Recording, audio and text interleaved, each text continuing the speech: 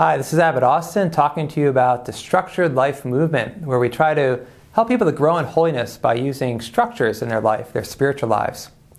Here I want to talk to you about some of my own experiences with structures in the spiritual life, how they've helped me in my work to and efforts to grow in holiness.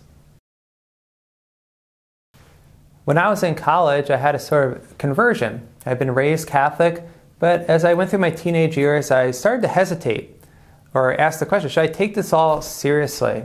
Should I be committed to the church and her teachings and work on my relationship with God as the most important thing in my life? I heard the Lord saying to me, yes, you should be doing that. And as I answered that call and had this conversion, what I found was that following certain structures in my spiritual life was helpful. So I mean things like being disciplined about finding times for prayer and spending time in prayer and doing certain exercises or practices in prayer.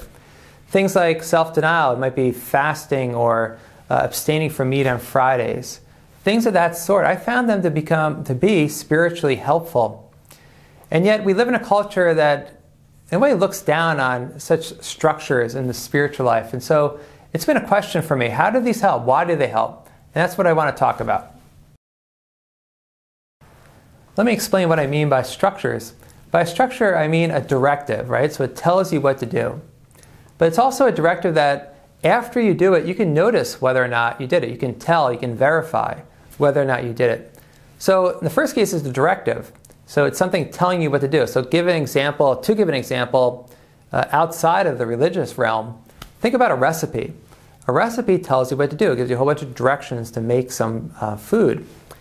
All right, so it's a directive. It tells you what to do, and you follow that. But then you can tell or notice or verify whether you actually followed it.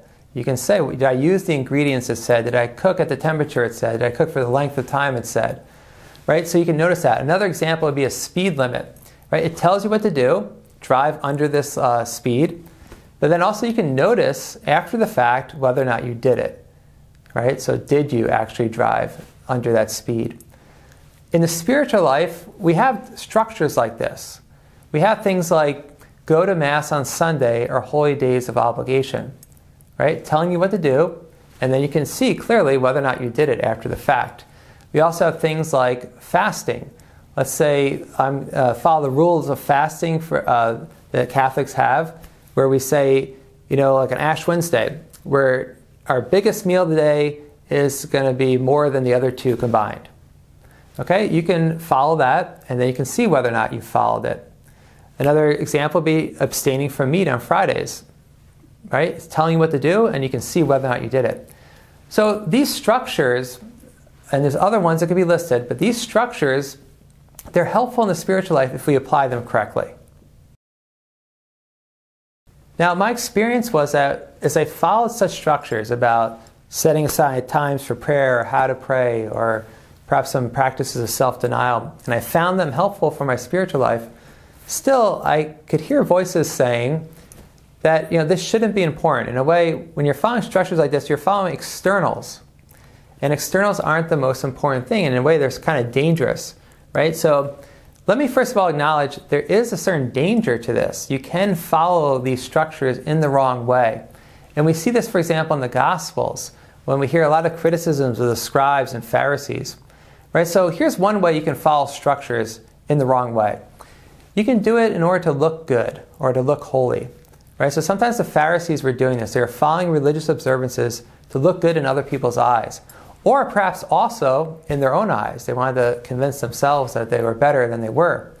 Right? So for example, a structure is going to church on Sundays. Do that, but then you can do it though in the wrong way where you're trying to look holy, whether to others or also to yourself. Right, so you can falsify structures. I admit that. We have to be careful of that. Another thing that can happen is we become attached to structures in a certain sense. And this can happen in a few different ways. One way is that when we follow a structure, sometimes it's going to have a benefit. It's going to be a spiritual consolation with it.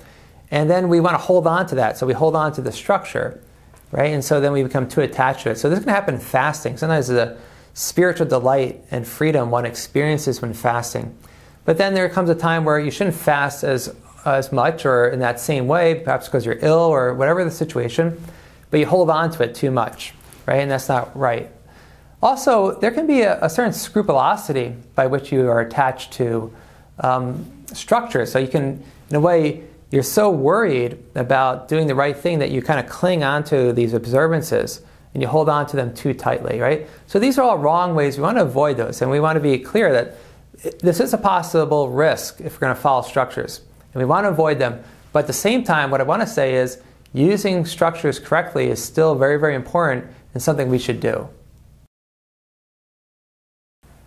So how do structures help in the spiritual life? Well, they help us to grow in virtue if they're used correctly, right? And so here I identify 4 ways, right? And this didn't come to me automatically. I just kind of did experience it first, so these were helpful.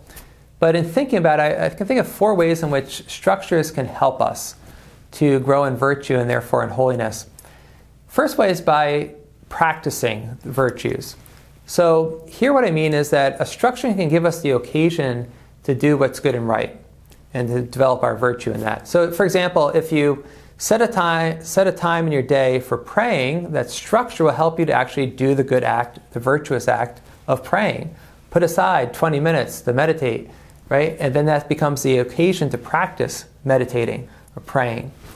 Also, what they can do, structures that is, they can help us to grow in virtue by protecting the virtues we have and guarding against vices. So here, for example, let's say, if you spend too much time on your cell phone or your smartphone, that can be bad. It can lead to problems. It can lead to just a lack of focus. You become distracted easily. Also, there might be stuff on your cell phone you want to avoid looking at, right? And so to guard against that, you might make a structure, a rule about not looking at your cell phone, let's say after 9 p.m. or only for a certain amount of time. So that can protect you against going into bad practices that would diminish your virtue.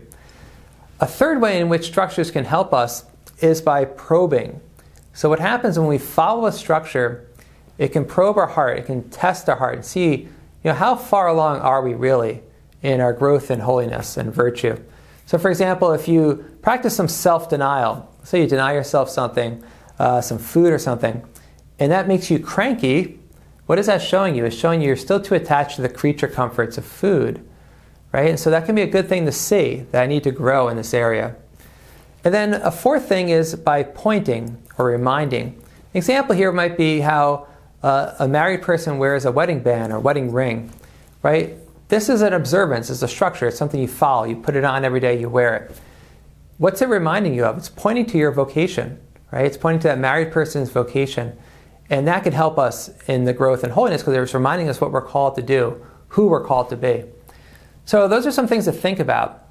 We want to use structures rightly. They can be used wrongly, but they can be used rightly, and especially in those 4 ways. If you're interested in learning more about the structured life movement and receiving materials to help you implement this in your spiritual life, please subscribe to this channel. Also, see in the description a link to follow in order to sign up for emails with more content.